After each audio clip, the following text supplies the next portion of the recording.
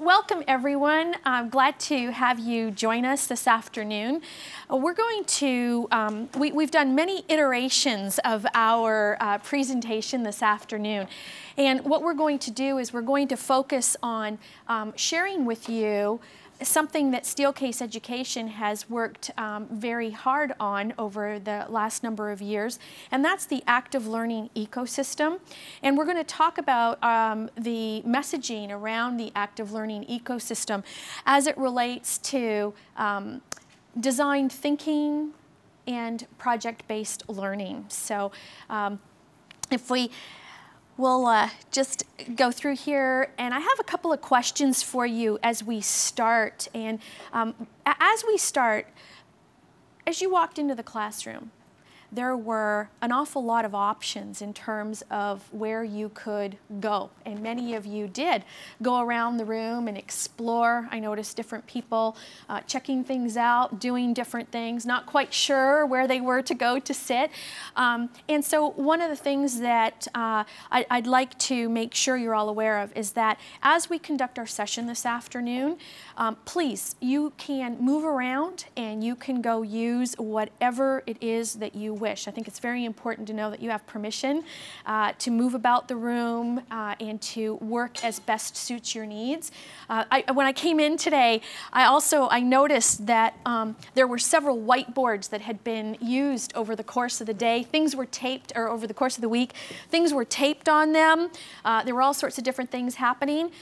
We understand that there are a variety of preferences that people have in terms of the digital tools that they like to use, as well as the analog tools that they like to use. So there are a number of tools in the room that are available for you to use as you conduct, as you are working in the groups that you are going to be in today. Now, we're not going to have too many groups because we have a very small group here, but nonetheless, please feel free to use what makes sense for the discussions and the collaboration that you'll be engaged in. So as we start, there are three questions here. Reimagine your classroom, or there are not three questions here. As we look at design thinking, what does that mean to you? We tend to use terms very freely, and I know that in defining them, vocabulary words often mean different things to different people. So what are the key traits that come to mind when you think of design thinking?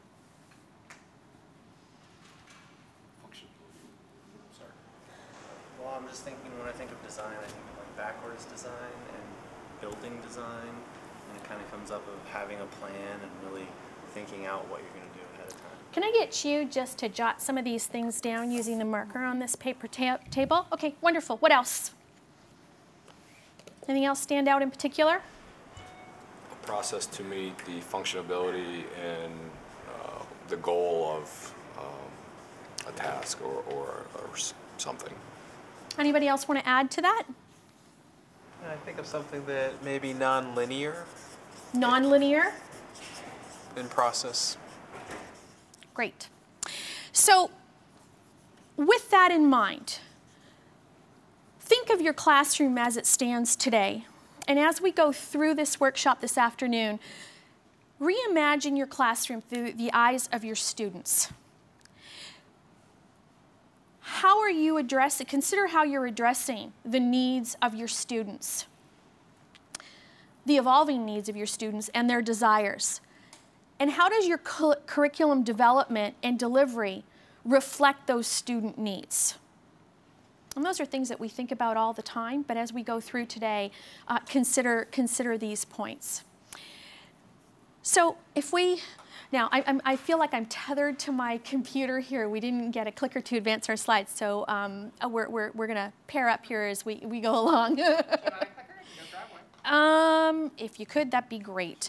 Okay, so if we just advance here, so some of the things that we heard around design thinking capture the essence of what we're going to discuss here today. So design thinking is very much human-centered. What do we mean by that? Well, we focus on empathy and understanding the needs as well as the motivations of the people that we're working with, of our students. It is also very collaborative. We know that when we work together, we're much stronger as a team than when we work individually.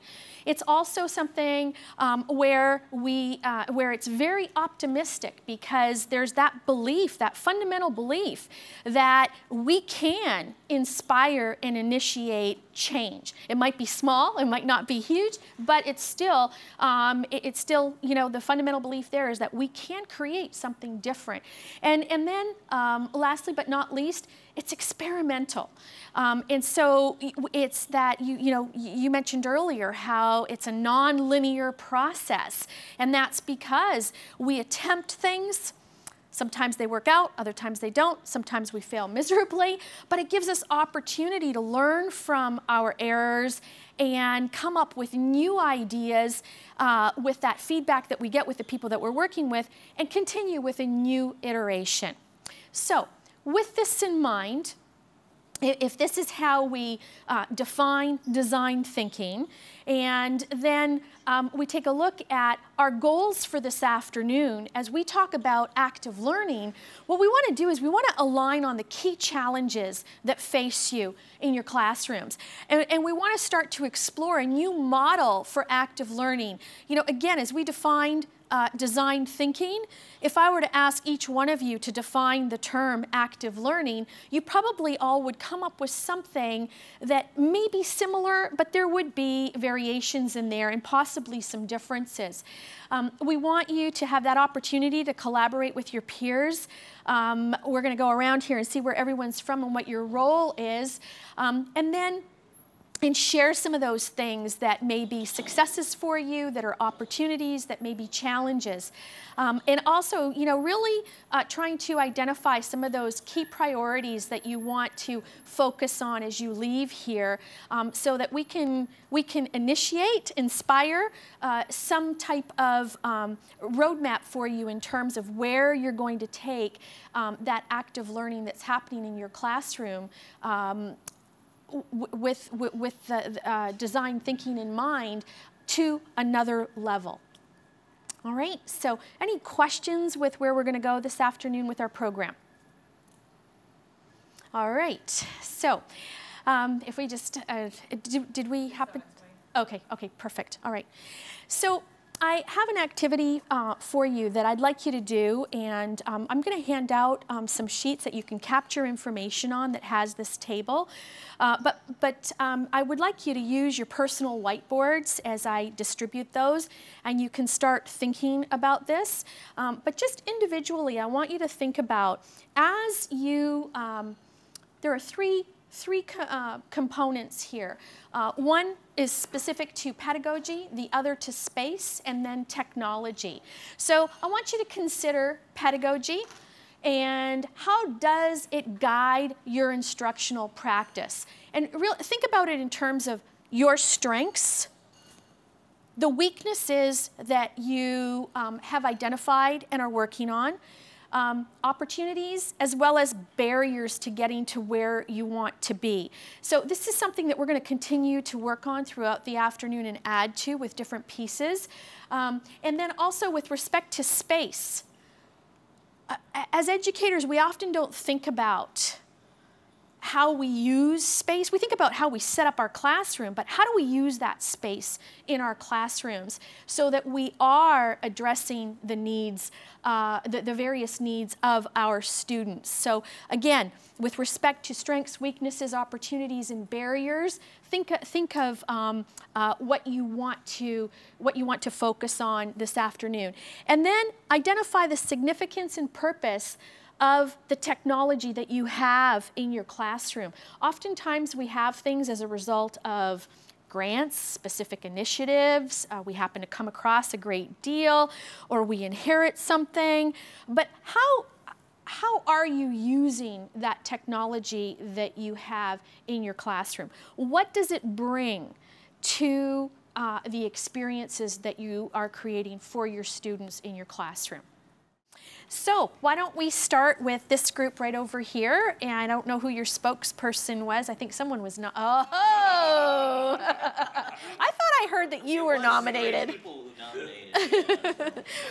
So, We'll back you up. Okay. what did you want to highlight? We had a lot of rich conversations, I think, from pedagogy strengths of PBL and collaborative environment and active learning, and we want them to give them control over their learning. We want to give control of our students over their ownership of their learning.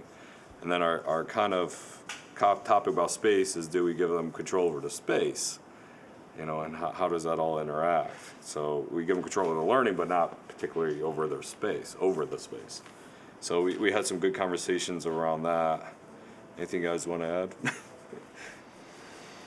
I just think the corollary to that is we have, a strength of PBL in general is all these kind of prescriptive or useful tools and protocols around use of need-to-knows and all these norms and processes. But yet we don't give them the same parallel control over space or freedom within space. And that, as was pointed out, sometimes the freedom that we give them is really an illusion as opposed to true ownership of their space. So the conflict between ownership of their learning and non-ownership of their space. I love that. I'm going to quote you, illusion of freedom. That's, That was a team effort, that wasn't it? we could go a lot of places with that. A lot of places with that. I thought it was really good. Yeah. Comment. Yeah. I think we could spend a whole afternoon just on that. Excellent. Any comments on what they just shared? It's funny, the keynote, or not the keynote, the student closers were just talking about something along those lines, right? Is how in project-based learning, and those two kids were from Idaho Falls, we're talking about, impacting their community and allowing student choice, and that illusion of freedom rings pretty darn true when you come to think about the space that they're in. What were the points that your group wanted to highlight? I think our points really coincide with this whole illusion of freedom. We talked about a lot of things, a lot of good things, but particularly we kind of distilled this idea of technology. It's available, there's a lot of it, but it does not necessarily, having technology is not in and of itself, it doesn't teach anybody anything. It doesn't inspire the kinds of performances that we want to see in a cooperative environment. Just because you have it, it doesn't, so to get from, okay, having the tools to seeing the kind of performances that we want students to have requires some scaffolding. There's a nice educational word. We have to kind of show them how to use technology responsibly. That's a weakness, that's an opportunity, and I guess the barrier is kind of getting past this thing of, okay, we have the technology and we're done. But no, yeah, we have the technology and now the work begins. So, how do we proceed from there? Okay. Any comments for this group? I'm glad they brought up technology because we didn't spend too much time talking about technology, so I think that's going to balance the group. But, I agree, technology, as we look at space and interaction with space, technology, and pedagogy, like, it's great. We're doing a lot. We're good at sharing information and learning tools, technology tools. And my wonder is, how can technology promote more social and collaboration instead of some students hiding behind the technology and being not social and not collaborative. And I posted my Google stuff, leave me alone. Right. I'm sure we all hear that as teachers. And so I think there's some really interesting relationships between all three of these. That makes me think of, I know that you all have some type of virtual component to your learning environments, and I was just speaking with a colleague of mine this past week in a in a course that we're taking that's completely virtual, and we were discussing the nature of just how valuable the discussion boards were, and how we could judge by reading those posts, when they were posted, the quality of those posts, and just how truly engaged and collaborative our classmates were in that process.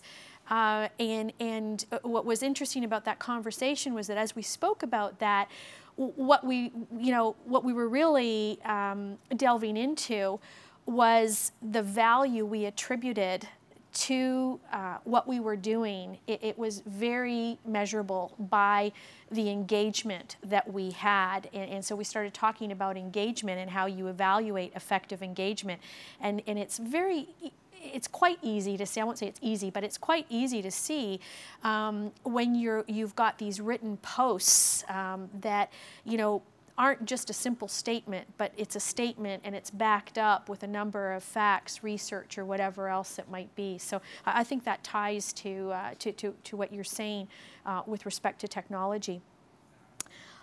Because Drew was with this group, I was sitting here listening to this group, and there were some things here that I think I heard some of the same things over here when I started to walk around a bit. But I was taken by, and I think you were the one who was talking about incredibly active, interactive classrooms. And I thought, what a great way to describe interactivity, incredibly interactive. Can you describe a little bit of that? Because I know everybody was involved in that conversation. Sure. Well, I mean, I think, so when I think of like an incredibly interactive or like an intense, interaction that occurs in learning is, it's not just students are sitting around a table and talking to each other, but really engaging in a deeper context and, using protocols or, following a context where there's a sense of urgency and a sense of excitement, or even a sense of struggle and grappling, to come to some sort of next step or next place, or to create something, right? So they might be using actual parts and building something. They might be like an intense, intellectual conversation. They might be using a new tool and really trying to figure out how to manipulate a program on a technological device. But that they're not isolated. They're not quiet. They're not uncomfortable in the sense of, but they are very much like in the moment, very much, trying to engage with each other and, with their task. I guess that's kind of what so something like exciting and quasi, definitely someone could come in and be thinking it would be very dysfunctional. Organized chaos. Yes, organized chaos. And yet, still, incredibly productive all at the same time. Yeah, that organized chaos is a wonderful place to be, and it doesn't happen intuitively. It's something that builds over time. And the question I have when we talk about those things is, how do we capture that from one year to the next as students are moving from one instructor to another? Because we're all so different. We all have those different strengths and weaknesses, and view opportunities in the barriers that are in front of us differently. So how do we do that? Is that something that you focus on in your schools? So, yeah, I mean, the schools that I visit, I mean, that's by design. And that's part of the collaborative process, right? Is the group work. So how do we build time for that? Because I also heard some things about consistency with practice. And as I heard that, I thought, okay, how do we tie that back? Because I'm hearing that possibly time is an issue there. Correct me if I'm wrong. I'm looking for insights there. Well, there are some things that obviously can't be controlled. If you're given 3 or 4 preps, you're simply not going to be able to focus on these, building the kinds of groups that are truly cooperative and not just group or group, completely different. But I do think that what does have to happen within, with the staff is you do have to be intentional about it. And I think you said that. It doesn't happen intuitively. It's something that must be, there isn't anything else more important to plan than how to get students to be effectively cooperative. That needs to be the agenda, not just some sort of, sidebar issue. It is the main course. So. Excellent. We're going to come back to that thought a little later as we talk about active learning. So any comments with that discussion, that experience?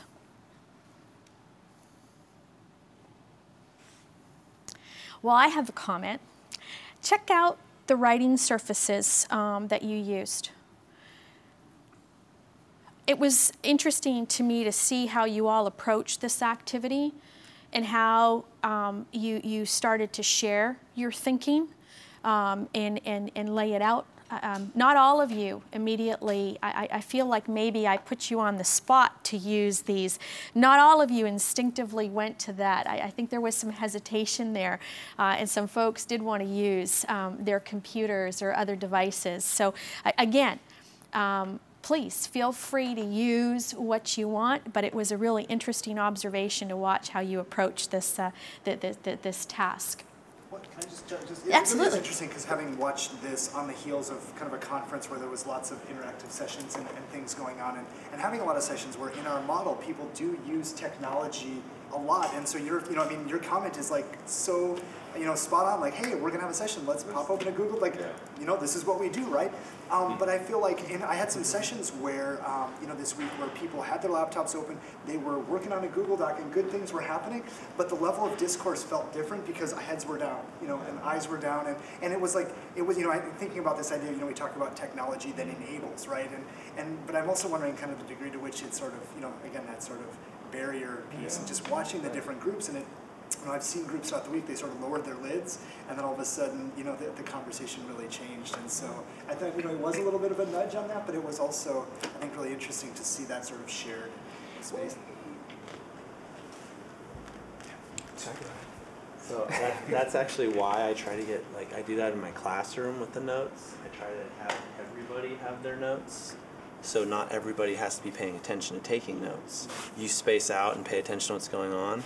Notes are still being taken, and you can forget about it and come back and forth. So I'm not trying to defend it. Oh yeah, no, it wasn't it's a great practice. Yeah. It was just interesting in terms of what are we hoping to accomplish in any right, but that's it's a link between between technology and pedagogy. So one of the things that we've talked about is kind of going back to computers around the walls, and so that there's computer time and then there's collaboration time.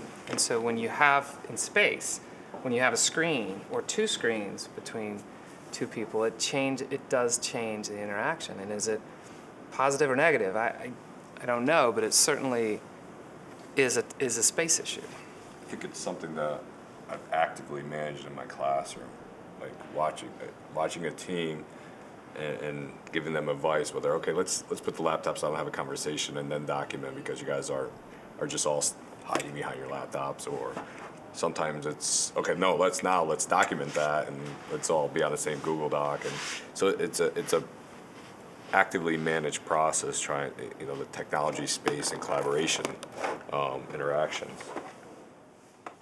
How much of that has to do with personality and the character of the student?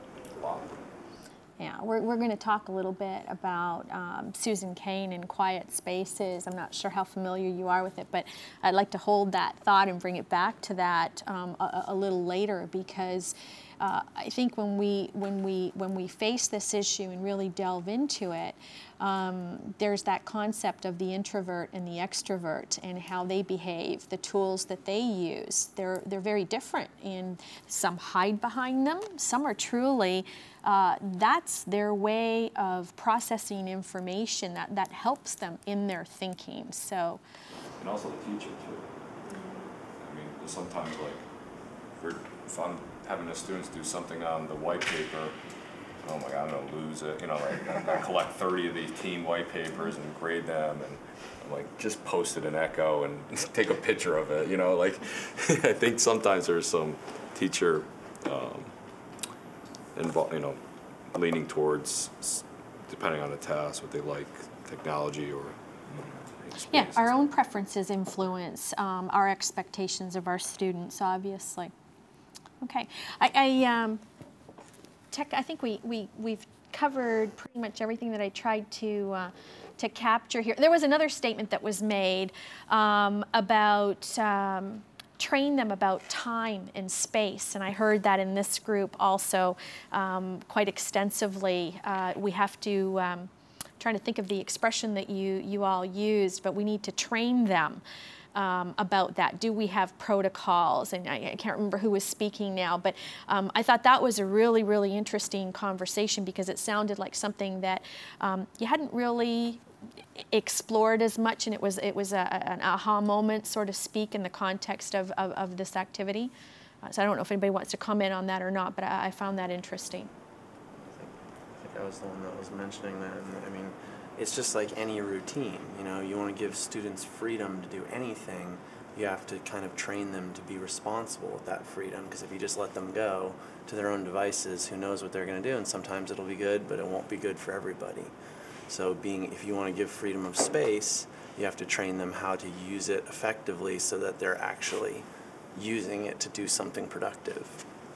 When I visited one of our elementary schools this winter, and I was in a first grade classroom, and I happened to be getting there like right at a transition, and so the teacher was like, "Okay, go," and they were building like these rainforests, and all of a sudden they just like got up, and kids are going like in like 50 different directions, but which is not uncommon in a kind of PBL environment, but they had a whole materials center. Which, and they went and they were getting materials, and they had access to just like all of these different pieces and things to get in, and it felt in a weird way like a level of freedom that I almost don't see 10th graders have, and these are 7-year-olds, and they're going and getting things and sharing things and swapping around. It's like, and clearly there had been some training, it was like February, so that the school year hadn't just started, but yeah, it just felt like kind of this additional level that I don't think you guys are thinking about this whole space, illusion of space. I think they start out being able to have freedom and be good with it, and then we train them to be autonomous, to be like in line, and then we have to retrain them to be free again. But then they become teenagers. Yeah. It just messes everything up. That's like that infamous quote, we had it right in kindergarten. Everything I needed to learn, I learned in kindergarten. Yeah, but I think this really speaks to knowing the different types of engagement and setting those protocols and making sure that students are aware. Well, so I'm going to ask you not to erase what you have, because in a bit here we're going to take some snapshots of this and put it together for you. So if you need these whiteboards, you can just flip them over and use the other side for now. So let's start talking about active learning. And our director of education environments at Steelcase Education says there is a tsunami building, and that tsunami is building because we have educational leaders that are challenged with so many things. What are those things that educational leaders are challenged with? Any administrators in the group? What are some of those things that you're challenged with as the leader? Testing. Why is that a challenge? Well, because of the time that it requires just the sheer time that it requires to administer, number one, to assess, to grade, to collect the data, to register the data in multiple ways and in multiple forms, to interpret the data, to communicate the data, the challenge is that schools are becoming places for measurement and not places for learning. And that's expressed by so many people in so many different ways, not just leaders, but also, educators, your parents, so, seen as a barrier, but there are a number of challenges here. It's not just assessment; it's also related to funding and all these other things that are on this list. And making face-to-face relevant in a climate of disruptive online delivery models. I'm sure you all have thoughts on that, but this is becoming more and more prevalent in conversations, not just at the administrative level, but also at the classroom level with teachers and parents. So despite all these changes, or despite all the needs for changes, we continue to see classrooms that have a very traditional look and feel. Okay, and so, you know, you look at this, I think there's some technology in the corner, but you look at the tables, the chairs, the way that this is set up, we can move things around. So again, a very human-centered approach to the research that we do. And so, you know, here are some pictures of some of the classrooms that we tend to see a lot of. What do you observe here? I'm sorry? There's a single focal point. Single focal point. Mm-hmm. What else?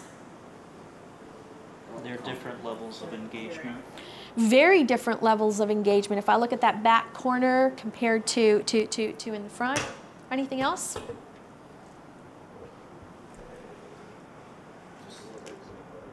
I'm sorry? No rows.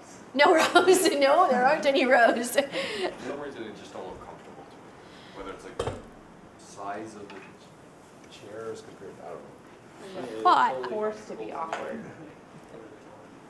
you think they're where they want to be? Yeah, different perspectives in how we look at that. You know, I look at this girl on the right-hand corner, the way she's sitting backwards in that chair. I don't know. I think you could interpret that as comfortable or not so comfortable. You know, some of them are definitely strained, and some of them are definitely disengaged. What do you see here? Get it back in rows, columns. Rearranging. Who's doing the rearranging? Teacher, The probably. teacher with the back problem? Yeah. Soon to be. Yeah, yeah. So, you know, definitely something, I think the one positive attribute that I see in this is that it's not happening while students are in the classroom. What about here?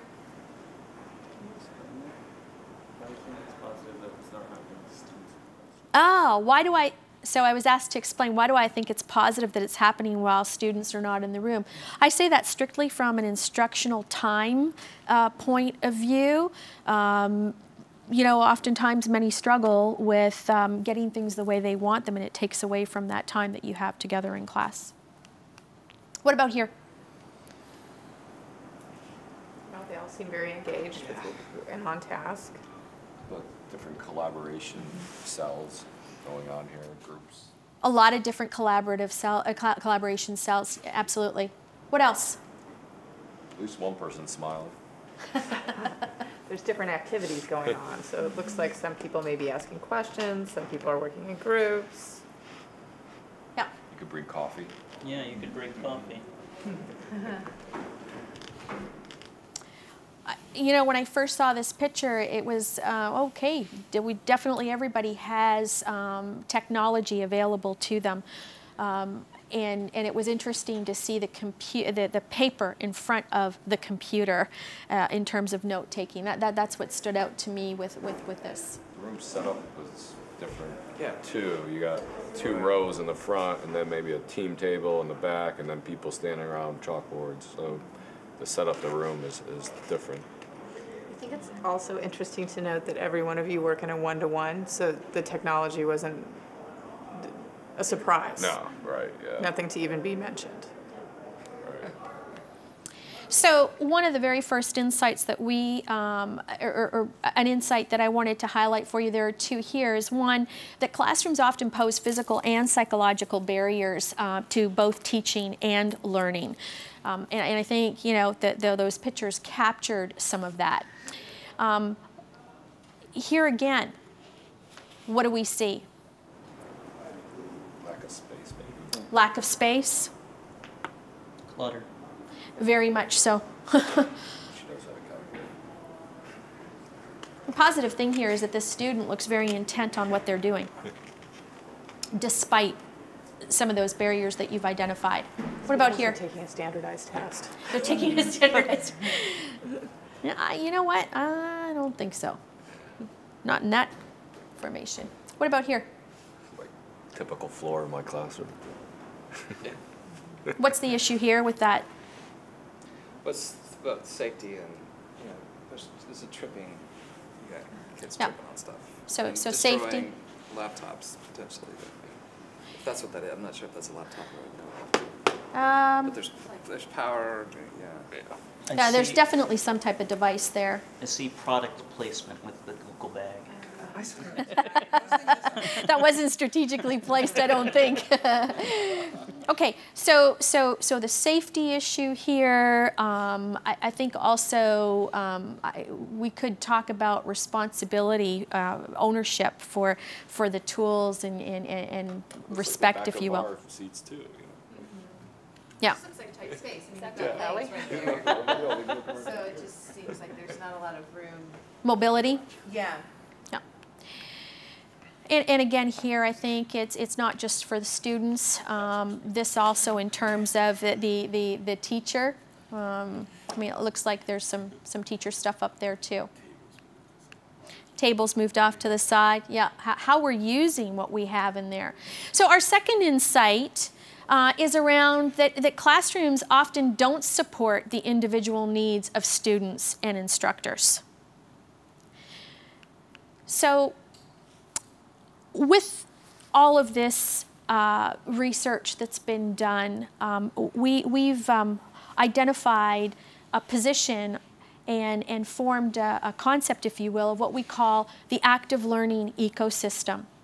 And this ecosystem is based on three components: pedagogy, space, and technology.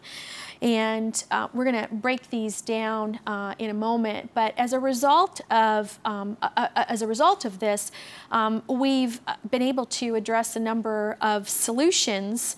And those applications look like the seating that you're in right now, which is called Node. It also reflects the tables that we have in the back used with these same chairs, but what you have is a writing surface here. And so with Verb, this particular table seating collection provides a holistic approach to that classroom environment with the table and chairs together, along with these personal whiteboards. We have Mediascape. That's the tool that you use to sign in today, which allows for, as I said earlier, collaboration, but also co-creation of content. And we'll talk a little bit later about, you know, how you go about planning intentfully for co-creation, where everybody has a responsibility for a piece of that content, that final product. And the issues that we obviously wanted to address were, first of all, the students that are coming into our classrooms. 21st century learners our students today have a very different set of, have a different skill set as related to, or as many believe is influenced by technology, but it's a different type of learner. And that different type of learner is still coming to a very traditional education setting. And of course, this is quite exaggerated with the type of chair that's in here and also the way this class is set up. But I think you understand the messaging here. So when we talk about active learning, we want to be able to define the concept of active learning so that everybody is thoughtfully considering all the pieces. So we're going to jump into a poster session here where we're going to focus on this ecosystem, and as we do so, we're going to look at each of these components, which traditionally have always been dealt with independent of one another. And so within our ecosystem, we feel very strongly that, and research demonstrates that to achieve student success, everything has to be driven by pedagogy. It's pedagogy that needs to lead the way. And once we look at what it is, identified that content and how it's going to be delivered, that's when we select what tool is best served for that activity and in what space and what type of space is needed to accommodate the kinds of behaviors that are going to influence the discoveries that students make. So, we're going to focus on learning preferences as well as the technology that we have available to us and the space. And so I'm just going to click through these slides and jump right to here. So with our active learning ecosystem, as I said, you see pedagogy at the top for a reason. Space and technology are like two pillars that are supporting that pedagogy and ensuring that takes the forefront in our classrooms. And so this is how we define active learning. It's, acquisition of knowledge that is acquired through a variety of experiences, whether they be independent, whether they be dyadic, in teamwork, but all of these variations prove to support more deeply engaged individuals in that process of learning. So as we think about design thinking, or as you're doing project-based learning, what in terms of curriculum needs attention? What are you going to be intentional about? I thought about this as that conversation was going on earlier. What specifically are you going to be intentional about and need to address? How are you going to, you yourself, experiment and branch out to allow students a variety of opportunities to take the lead for that more student-centric environment that you're working in? What are those processes and tools? How are you going to break routine so that you can be using the space that you have differently for a variety, for addressing the variety of learning preferences that exist? And I think also as we look at design thinking and we talk about the systems, we can't always change those systems, but we can select different pieces that we can influence in how we interact and engage with the community and that sort of thing to make a difference for the kind of learning that our students are engaged in. It's been a wonderful conference, so safe travels to everyone back home. Thank you. Thank you. Thank you.